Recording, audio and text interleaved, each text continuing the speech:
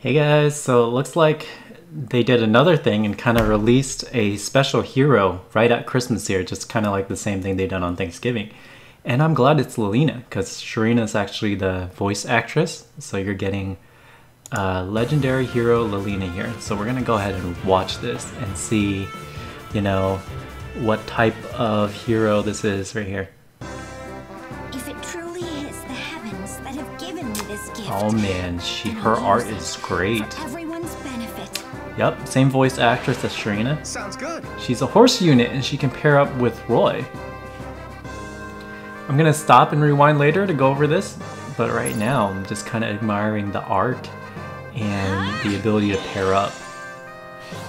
So definitely her being cavalry unit allows her to move further spaces. What should I do? Let's see. Oh, okay, she has blazing. So that's gonna help. I like that when she's casting the magic, it's so strong that it kind of pops her off of her seat.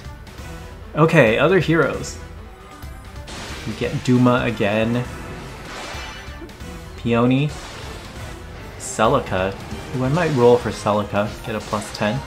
Dimitri's so strong. Claude. Edelgard. Jill. Gatrie. Plumeria. Oh my god. Reginn. Okay, and it's 8%, so this is actually good. It's gonna start on Christmas Day. Very nice. Alright, we're gonna go back and I'm gonna review the skills here to see what they got. Sounds good. Okay, so study forward plays.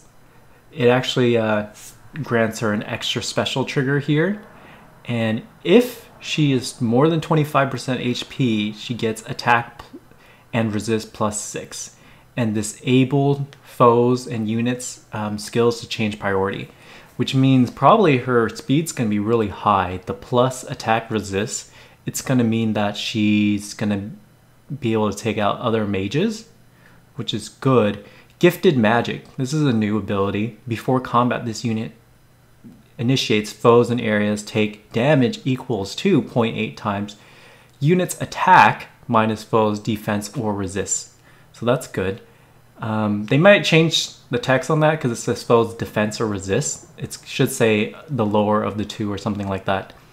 Attack resist solo. So again, you're basing her on that anti-mage offensive unit.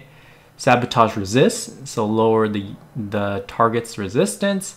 And pulse smoke 3, which gives her that special cooldown and all foes special cooldown within 2 spaces. So it looks like she's gonna proc gifted magic a lot because it's only 2 and she gets a whole bunch of bonuses to the special trigger, and she's gonna be an offensive firehouse. Now let's skip to the units here. So I think definitely Lilina red. I believe she's a red tone. Let's check. Yeah, she's a red tone.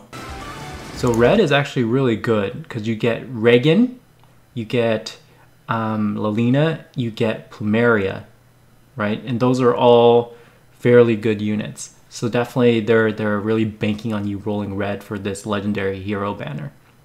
So I definitely recommend rolling red. I mean, the other colors aren't bad either. You have Gatrie, Dimitri, Peony for blue, and you have Jill, Edelgard, and Celica for green. So that's not bad either. I think weakest is colorless, right? Because these two guys and Claude, nah. But definitely roll for red if you're going this banner. They always try to make the color of the legendary hero the most attractive. So in this case, you need Reginn for that extra unit in ether raids, and Plumeria is not bad either. She's a dancer and a flying dancer, so she can go over obstacles. And Lilina is pretty badass if you need an offensive anti-mage unit.